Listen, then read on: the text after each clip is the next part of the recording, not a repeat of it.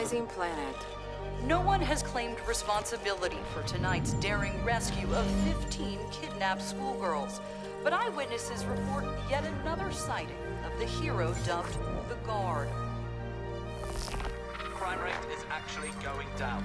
Overall crime has dropped 4%.